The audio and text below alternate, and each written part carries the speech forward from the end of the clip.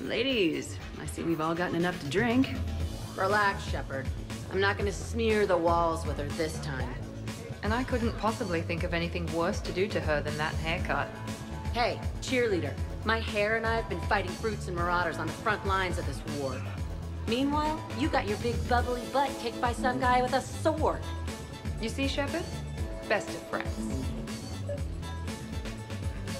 Honestly, I thought it might help if you two just kissed and got it over with. What? I mean, this is all just sexual tension, right? Two powerful biotics, forceful personalities, confident in their sexuality. You are shitting me. Oh my god.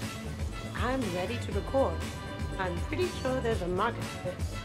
Kasumi, I will find you and I will hurt you badly. Ugh.